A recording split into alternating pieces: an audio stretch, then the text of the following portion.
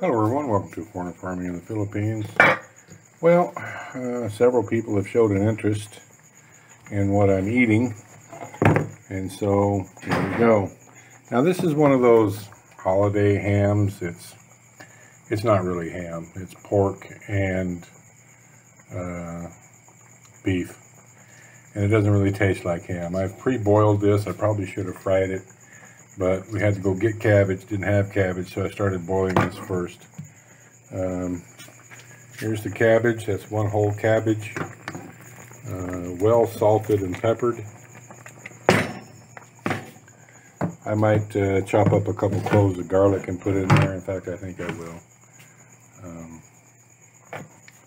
Garlic makes everything mo better. But I want to taste this soup to see if I've got enough salt and pepper in it.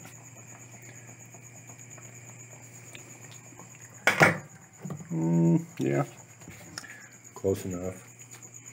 So again, now this ham wasn't labeled, so I don't know how many carbs are in it. I just don't know. But the cabbage, I ate a lot of cabbage because the net carbs in cabbage, that's the carbohydrate in cabbage minus the fiber, because every gram of fiber cancels out 1 gram of carbohydrate.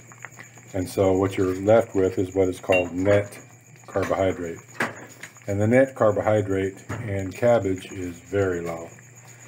This is a whole cabbage. It weighed about 1 kilo. So, I don't know, I guess it would work out to 2 cups, maybe 3. It doesn't matter. It's only like 4 grams of carbohydrate per cup.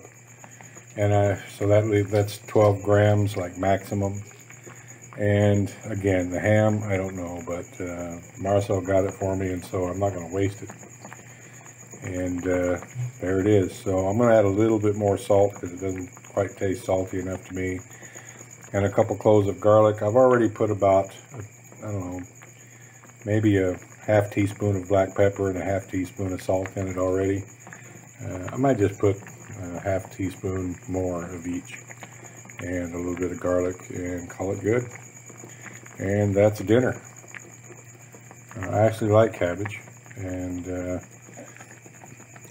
it doesn't have to be refrigerated, so I can get it anywhere. The cauliflower and the broccoli does have to be refrigerated, really. And so I don't get much of that, only when we go shopping, and we haven't been shopping for like a week or 10 days. So this is what I'm eating.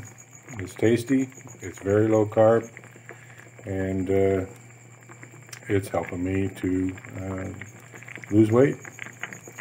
Thank you, everyone. Please like, comment, share, and subscribe.